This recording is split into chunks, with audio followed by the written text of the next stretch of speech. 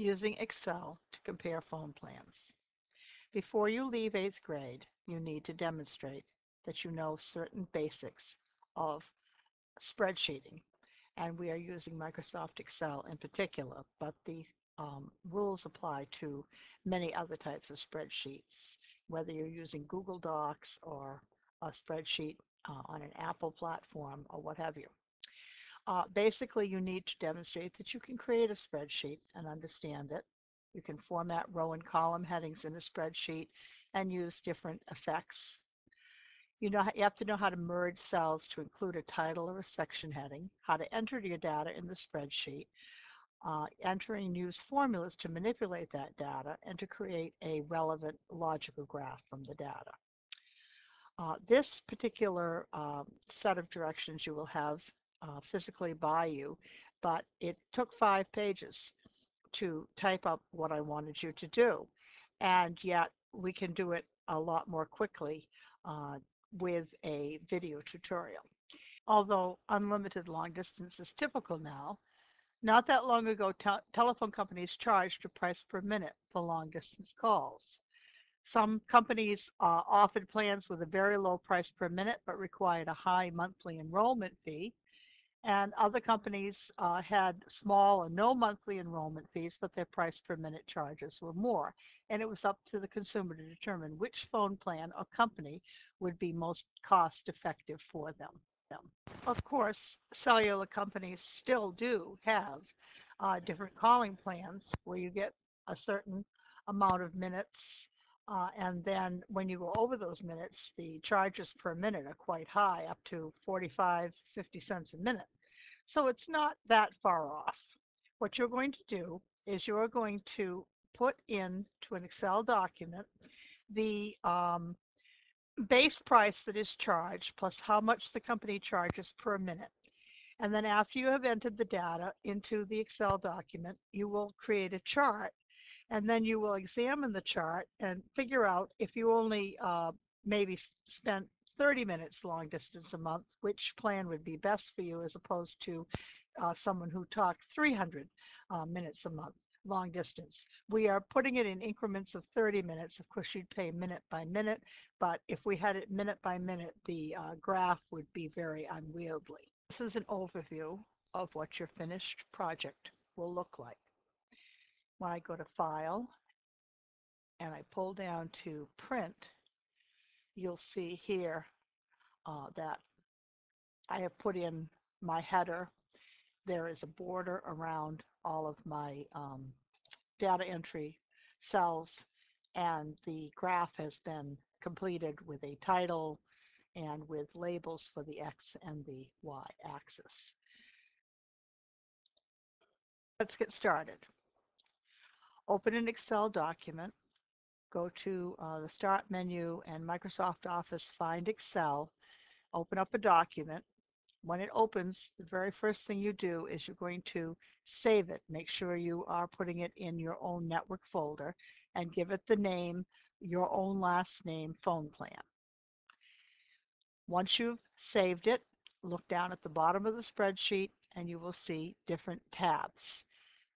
Double-click on the word Sheet 1 in the tab at the bottom. It will highlight, and then you're going to name it Phone Plan Comparison. We are going to talk about inserting and merging a title. The title that we're going to type in, and I'll go take you over to the spreadsheet. I'm going to click into cell A1, make sure we stay in A1, finding a phone plan to meet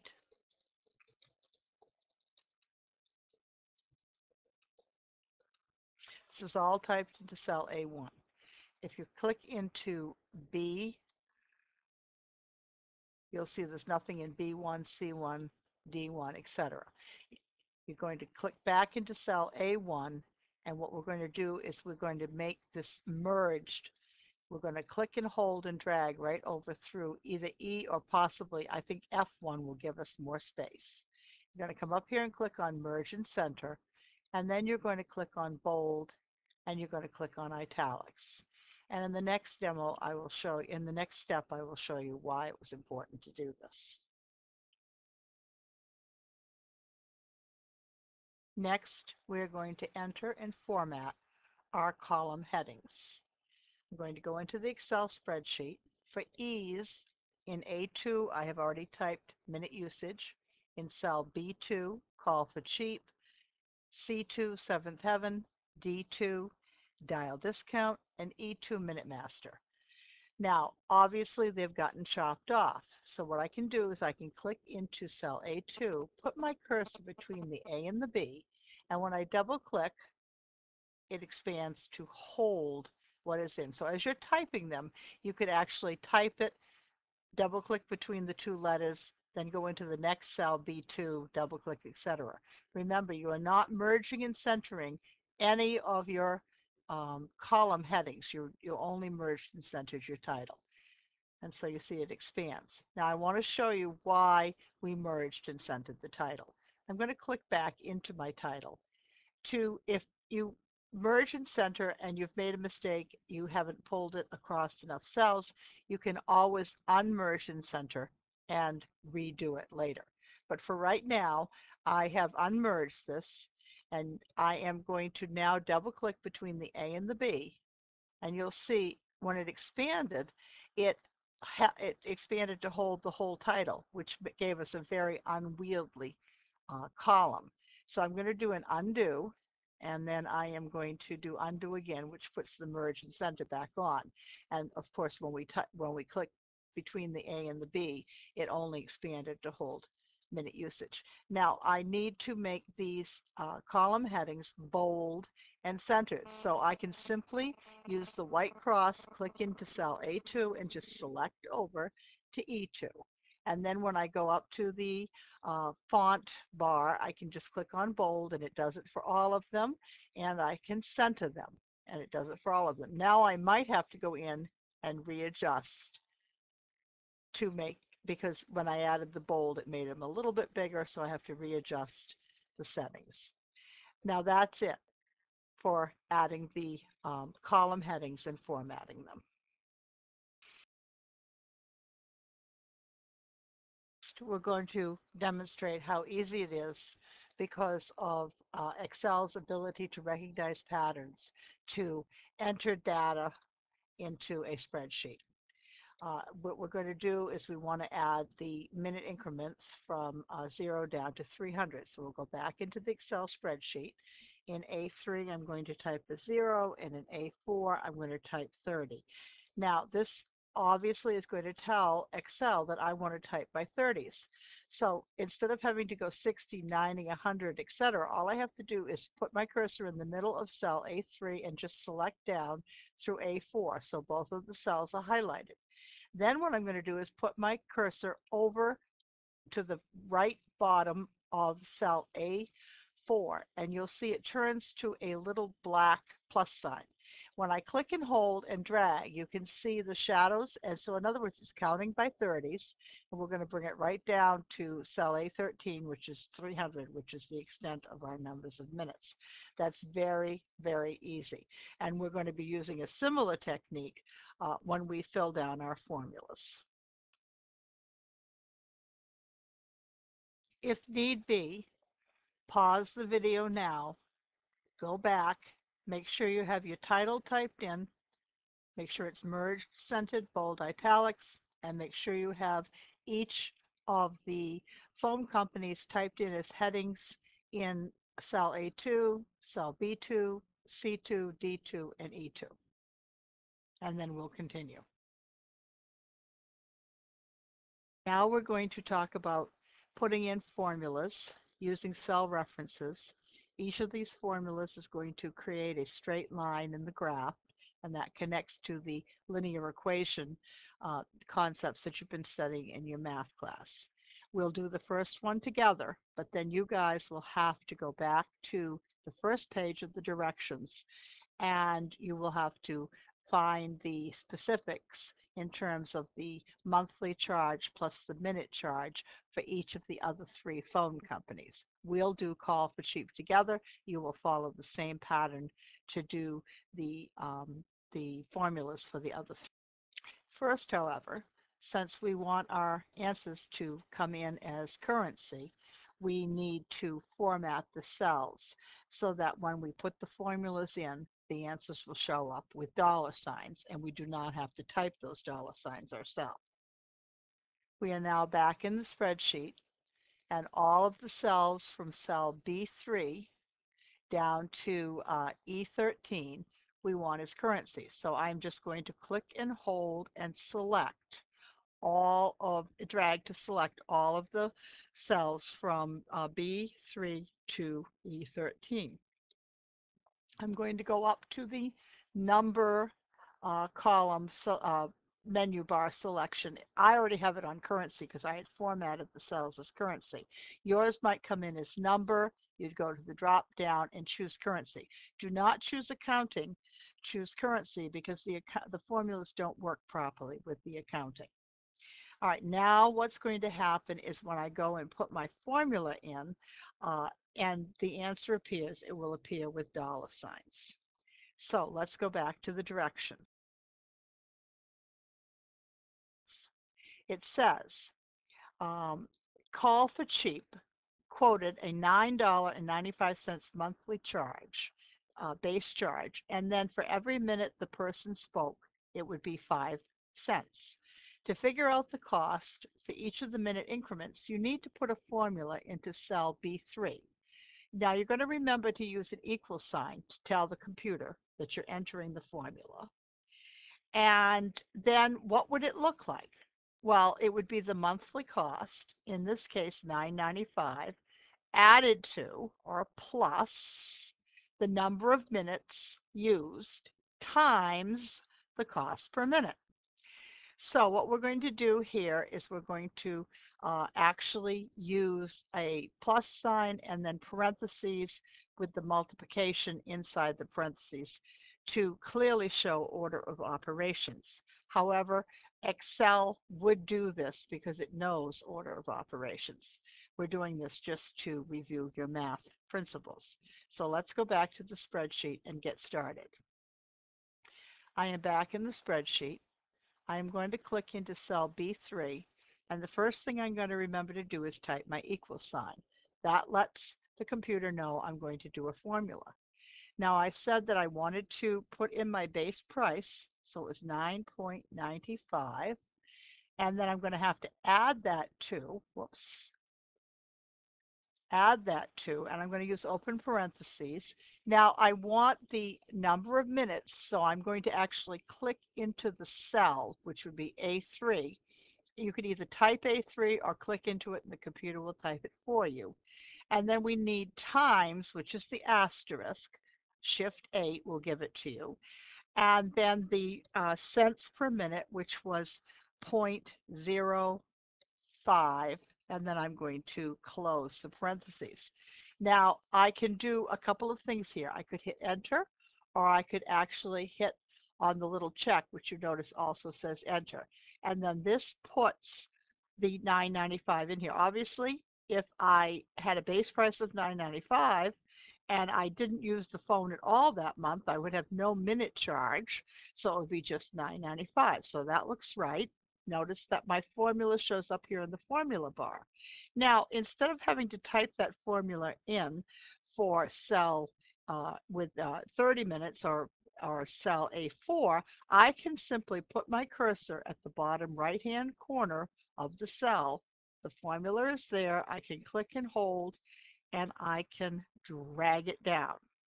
And then what it does is it calculates for me how much I would have to pay, whether I had talked for 120 minutes or 300 minutes. Now, there's another way to do this. If I go undo, the other way I can fill down is I can either click and drag, or if I just double click on that little black box, it also fills it down for me. Pretty neat, huh? Now what I want you to do is I want you to do what I just did. Put the formula in, fill it down, and then I want you to go stop the video and use your sheet, go back and put the formulas in and fill them down for Seventh Heaven, Dial Discount, and Minute Master. Now it's time to check your work. If you notice over here, I have clicked into cell B3, and my formula shows up here as 9.95 plus A3 times 5 cents a minute. Now, if I click anywhere else, you'll notice the formula is still there, and Excel was smart enough to apply it to the different row, which is why we use the cell reference instead of the specific number of minutes, because then when we pulled the formula down, it would apply to all of the different rows as opposed to just that one specific number. So these are what your numbers should look like. When you click into cell uh, C3, you'll see your $7 plus 7 cents a minute, and you started out with A3. Same thing with the next for dial discount, it was $6 plus 9 cents a minute. And a Minute Master, you could have put 0 plus and then had the 12 cents times A3 in parentheses, but you really didn't need to because there was no base fee. So I just put in the 12 cents times the A3. And as you can see, it applies it to the different rows all the way down. After you've checked your work, we're going to go on to graphing. If there is some discrepancy between these numbers and your numbers, then make sure you check your formulas. All you have to do is fix the formula in one of the cells, and then you can pull it down, and it will just copy right over and fix it for the others.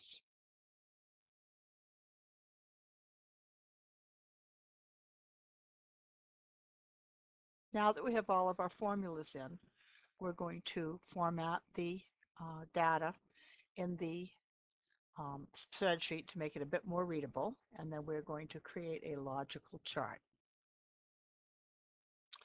If I go to File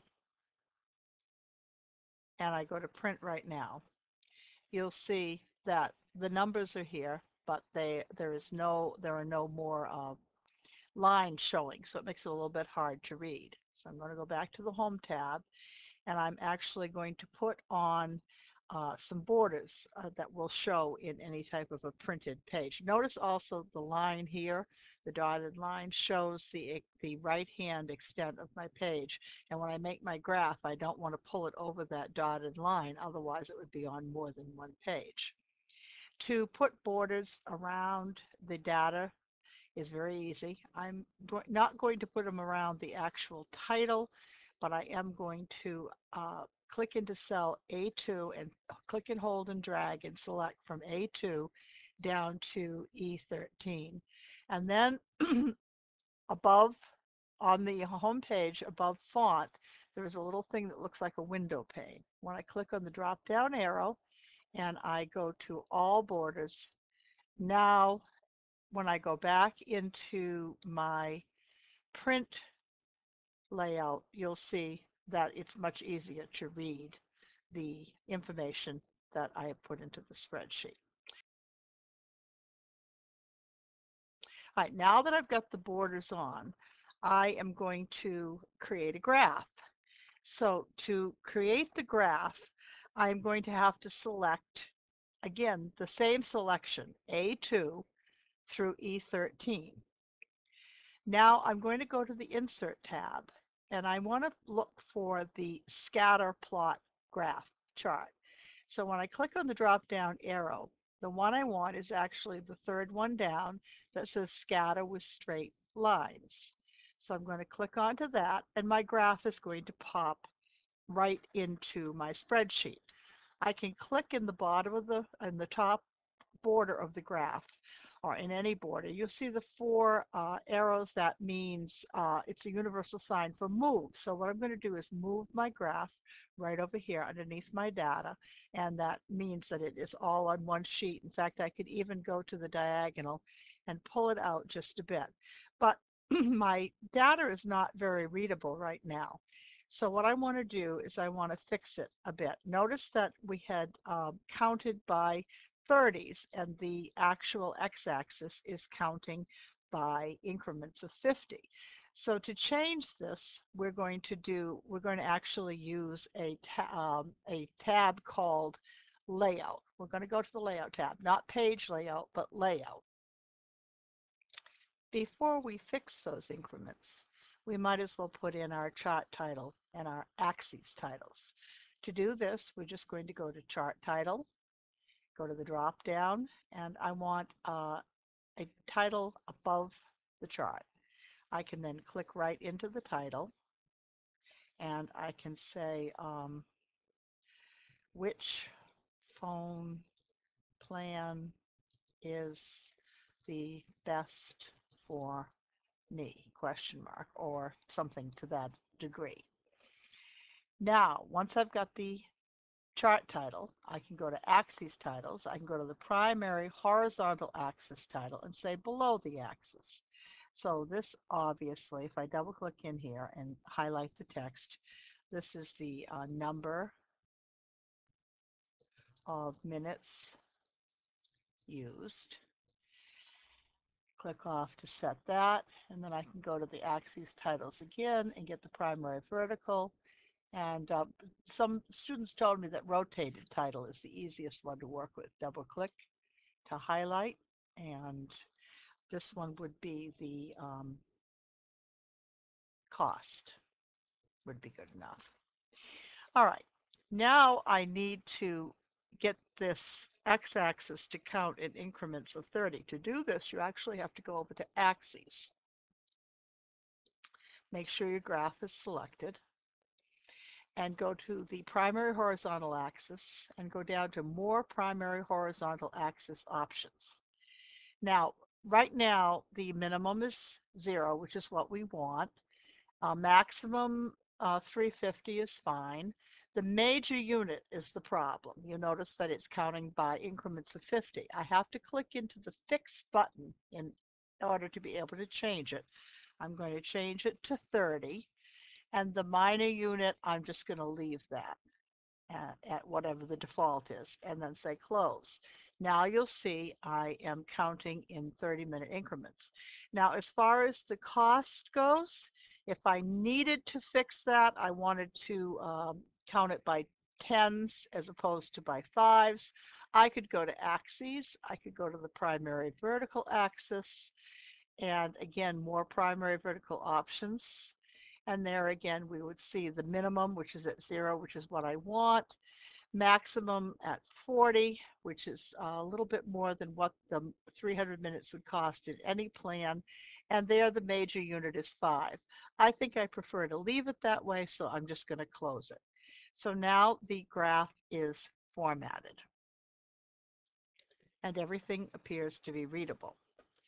The last thing we're going to do now is we're going to go into the print menu. So first of all, we're going to save, and then you need to click out of the graph, because if you went to File and you went to Print right now with the graph selected, the only thing that you would have would be the graph itself, and we don't want that. We want the data with the graph underneath it.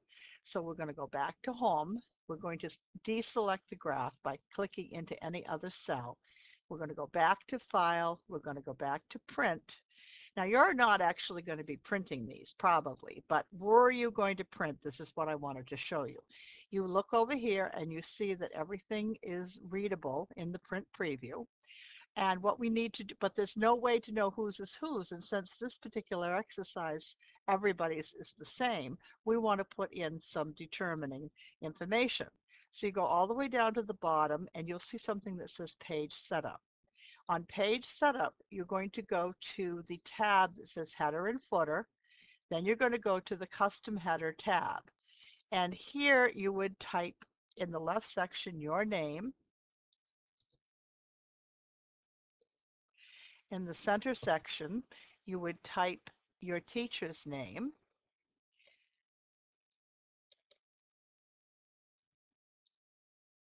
And your period. So let's say it's Ms.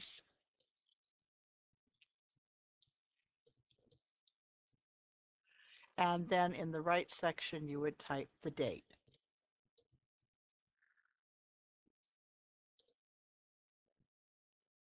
And then you would say OK once and OK twice.